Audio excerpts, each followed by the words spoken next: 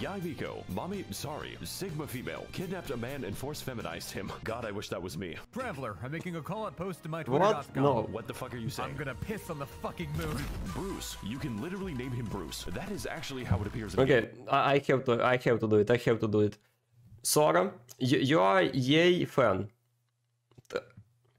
Tell us, be honest. Do you also want the Yae Miko to kidnap and forcefully feminize you? Tell us. You need to be honest. I wasn't expecting to hear this kind of shit in the video. Yes, everyone is a Yae Miko fan. I don't want to. I feel like, dude. I'm making a call-out post to my. Okay, yeah, I will try to find this part.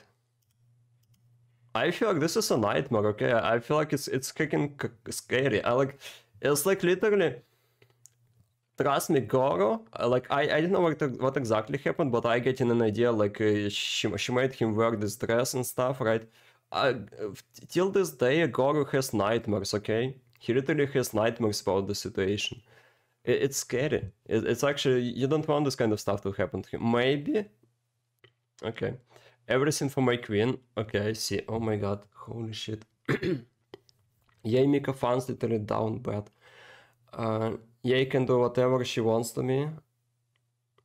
Don't punch you also, Yae Miko fan. Looks like I learned a lot about you guys today. I wants the Goro treatment. Goro treatment. I mean, I'm saying it's like, it's literally scary, like the situation for him. What the Sims.